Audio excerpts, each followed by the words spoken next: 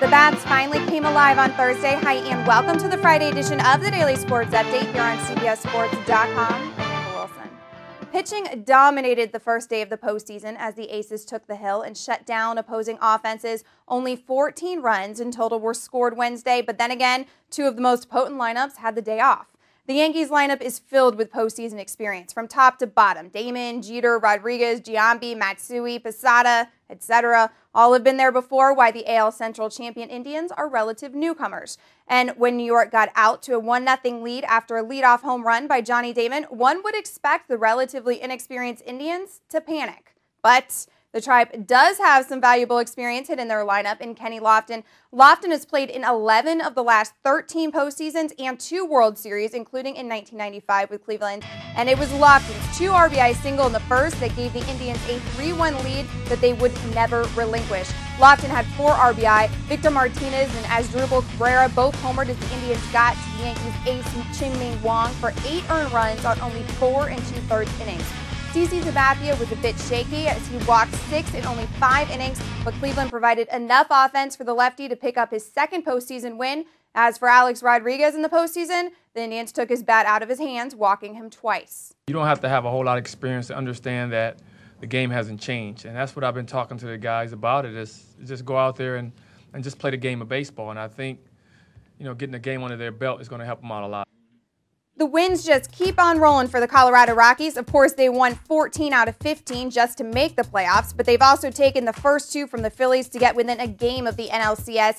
Kaz Matsui came within a single of the cycle as he blasted his first postseason home run and drove in 5 in Colorado's 10-5 win over the Phillies. The Phillies couldn't take care of home field advantage, but the D-backs sure could as they beat the Cubs for the second straight night, this time 8-4 for the 2-0 series lead. All the high-priced talent is in the Cubs dugout, but it's the youngsters in Arizona that are earning their keep right now as rookie Chris Young hit a 3-run homer in the second to give the D-backs the lead for good, and Stephen Drew tripled in 2 more for insurance. Just 3 years ago, the D-backs lost 111 games, and now they're just 1 win away from the NLCS.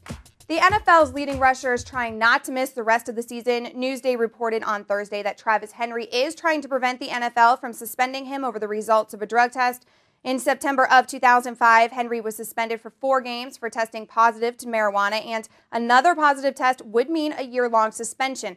Henry signed a 5-year, $22.5 million contract this offseason as a free agent with the Broncos.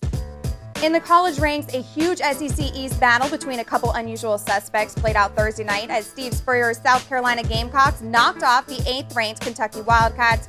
Defensive end Eric Norwood scored 2 touchdowns on fumble recoveries as the opportunistic Carolina defense got the best of Heisman candidate Andre Woodson and the Kentucky offense. All 6 teams in the SEC East now have exactly 1 conference loss, so it's anybody's division at this point still.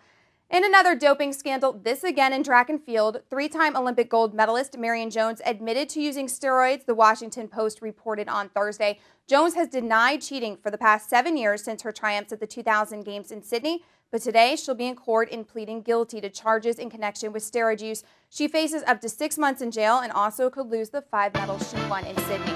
That'll do it for the Daily Sports Update presented to you by Toyota. Keep your mouths right here. CBSSports.com for everything you need to know in the world of sports. And if you missed anything here today, stop, refresh, and rewatch. I'm Amber Wilson. Have a great day.